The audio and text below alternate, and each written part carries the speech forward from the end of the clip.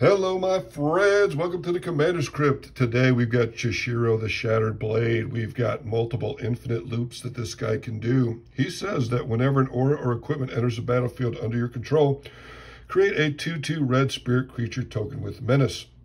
So this guy creates you a lot of dummies, but he also allows you to do lots of infinite loops. The first loop that we're going to talk about today is going to be with an enchantment called Reins of the Vine Steed. It says that when enchanted creatures put into a graveyard, you may return Reins of the Vine Steed from your graveyard to play attached to a creature that shares a creature type with that creature. So what you're going to do is you're going to cast Reins of the Vine Steed on a spirit, sacrifice that spirit to Goblin Bombardment, and then when the vines hit the graveyard, they go back on to another spirit. Chishiro sees this, creates another spirit. You sacrifice the next spirit to the Goblin Bombardment, rinse and repeat. The next infinite combo that we're going to talk about with Chishiro is Godo the Bandit Lord. You're going to put this in your deck, and Godo says when he comes into play, you may search your library for an equipment card and put it into play. If you do, shuffle your library. So you're going to go get your Helm of the Host. Once the Helm of the Host is on, what's going to happen is every time you go to a combat step, Helm of the Host will create a new Godo.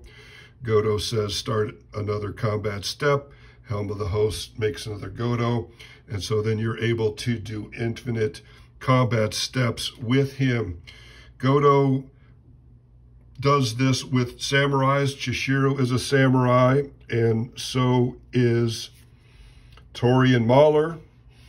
Torian Mauler came in the deck and is very good in this deck because he gets very big quick. So with Godo, Bandit Warlord, and Helm of the Host, you will be able to have multiple combat steps with Chishiro and other samurais in your deck.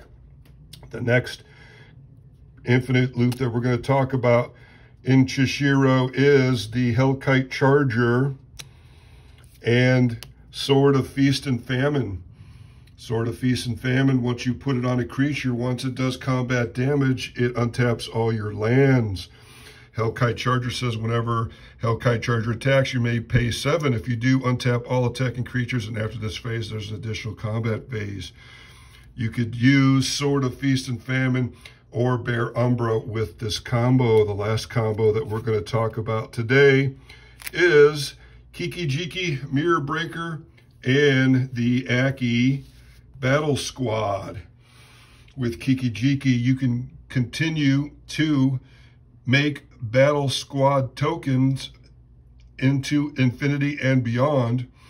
As long as Kiki-Jiki is modified, he untaps, and you again have multiple infinite combat steps. Thanks for watching.